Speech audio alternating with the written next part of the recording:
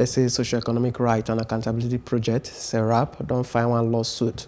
When we say that the Federal High Court, Abuja, made they order the 36 state governors of Naija, made they publish details and breakdown of payment of pensions to each of the befor-governors and other befor-officials, and the names and numbers of befor-governors and other officials when they don't receive the pension under the state pension laws between 1999 and 2019. The suit follows SERAP Freedom of Informate request when we say the date go 9th December 2019. When they say they won't give the governors, as they yarn their mind say to give pension for life to befor-governors and other officials, it represents the use of public office to advance private interest.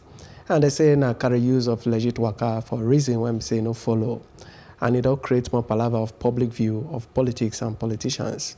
As SERAP take put they say only two governors, Delta State Governor Infayo Kowa and Kwara State Governor Abdurrahman Abdurazak, I don't shook mad for the FOI request. SERAP suit they come for the leg of the landmark judgment when Justice Oluremi Ogutoibo of the Federal High Court delivered last week for Lagos as he ordered the Attorney General of the Federation and Minister of Justice Abubakar Malami San to challenge the legality of states pension laws when they permit befor-governors and other befor-public officials may they take that kind of pension there.